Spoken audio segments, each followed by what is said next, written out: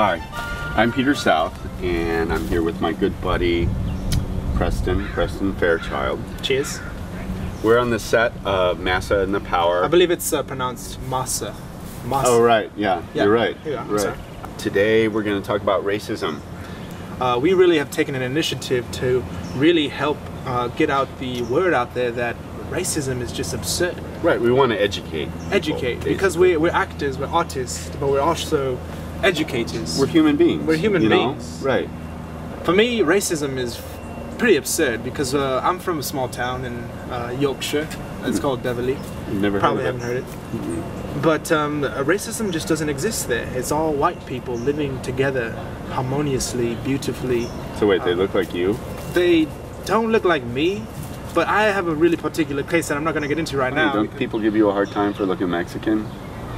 I mean, what we're about to do is recreate a racist scene, a racist scenario, to show and pinpoint the absurdities that exist within culture. So what we've created for you today is my friend here, Peter, is going to play a Mexican. He's going to play a gardener. Yeah, hola.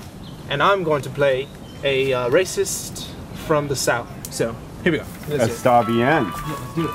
Hey man, what the fuck are you doing? Oh, you need to Hola, stop. jefe. Man, just fucking look down when you look at me, man. Oh, alright, motherfucker. Lo siento, hombre. Shut your goddamn mouth when I talk to you. Look down, motherfucker. I like that shit. How much fucking money do I owe you? Esta 4 horas. You realize it's America, right? I can't understand a goddamn word you're saying, man. Just fucking speak English, man. It's not that fucking hard. Look at me, man. $20.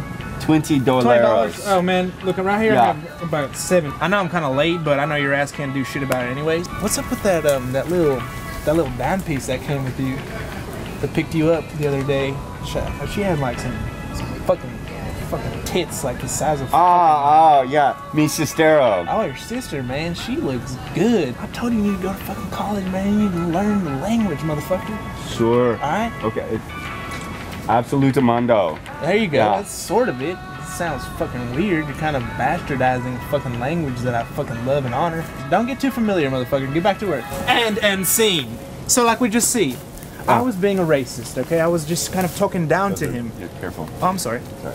Unfortunately, these racist people, they're going to exist. They just exist in this world, and It is unfortunate. that and you there's just not kind a lot. of it's just this kind of a waiting game. These people are gonna die off eventually. The point I think that he's trying to make, kids, is that Don't be a racist. You just look like a dick. I spit on racism. fuck racism. Fuck it.